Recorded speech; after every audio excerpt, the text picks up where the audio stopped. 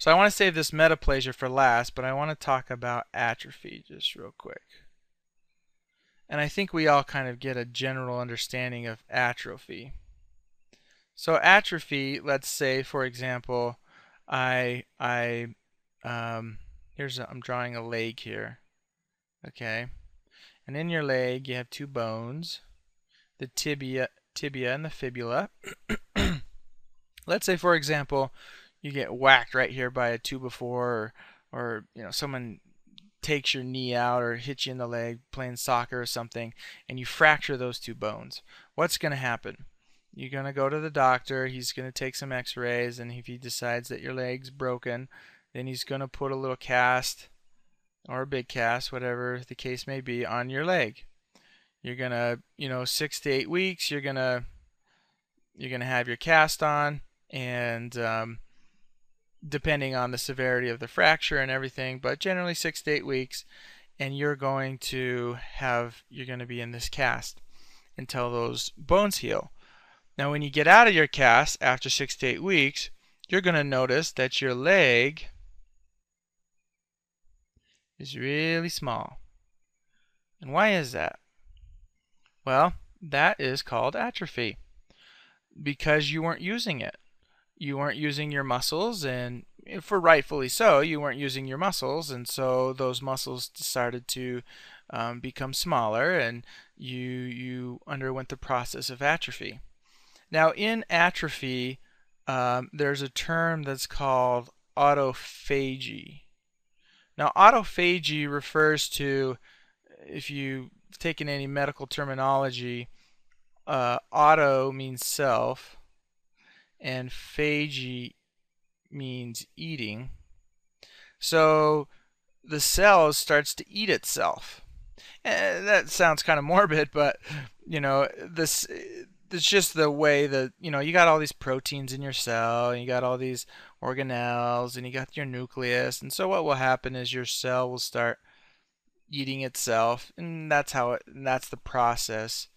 One of the processes in how you undergo atrophy is the cell starts eating itself, just to kind of conserve energy. And if you're not going to be using that cell, why let it use up precious nutrients and other things that you're eating to support it if it's not being used? So autophagy is the process by which cells eat itself to undergo the process of atrophy. Okay. Now let's talk about metaplasia. Metaplasia is the process by which, let's say, one cell type, this is a very simplistic explanation, but let's say there's a square cell here. Metaplasia is the process by which that square cell now becomes, let's say, a circle square, or sorry, a circle cell, or a triangle cell. It's converting one cell type to another cell type. Okay, so metaplasia is converting one cell type to another. Let's say, for example, this is a picture that's helpful to understand kind of the process of metaplasia. This is a diagram of, let's just say, got a picture here. This is let's just say these are pictures of some lungs of an individual. And a great example, this is kind of let me draw a better lung here. I'm not drawing the lobes, so this is not an anatomically correct picture, but air travels in like this into your lungs, down your trachea, and all the little branches to get the air needs to get to the lungs. And inside the trachea and bronchi are these columnar epithelium. Okay, are these cell types here. And if you notice on these little cell types, or on these columnar, there's little hairs. You see these little hairs? These hairs are called cilia. And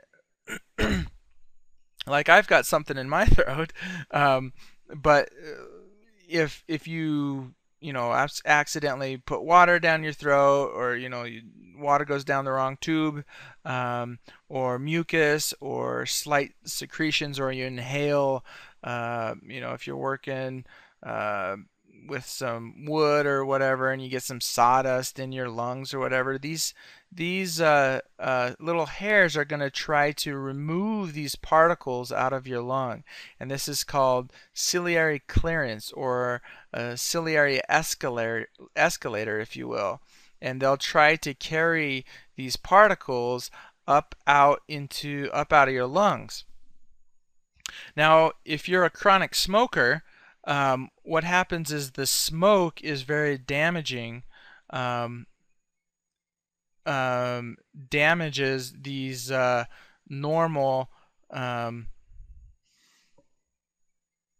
columnar epithelium, and these cells, they're not tough enough to handle the smoke. So what will happen is that the cells will actually convert through metaplasia, it will convert to a squamous. A squamous just means it's a cell that's more flat. But the columnar epithelium will actually convert to a squamous cell, and that's through the process of metaplasia. And notice that these cells, these squamous cells, they don't have the ciliary at the end. So you no longer benefit from this, this process, or this ciliary clearance mechanism to get stuff out of your lungs. So if you smoke, I encourage you to stop smoking and save these normal columnar epithelial cells. And if you look at this microscopic picture tissue sample, you can see the columnar epithelium, these kind of taller looking cells, and then right here you can kind of see these ciliary projections at the end of these cells, and then here is the transition into the squamous cell type. So that is an example of metaplasia converting one cell type to another to prevent injury, or to be a better or stronger cell type that will handle stress a little bit better. So that's why some of the process of metaplasia happens, is to convert a stronger cell type from a weaker cell type to a stronger cell type that will handle that specific stress a little bit more efficiently.